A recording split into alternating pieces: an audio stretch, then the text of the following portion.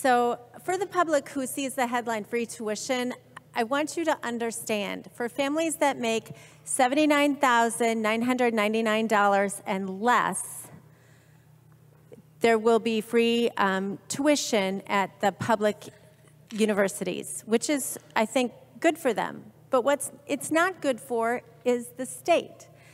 So this is a cliff.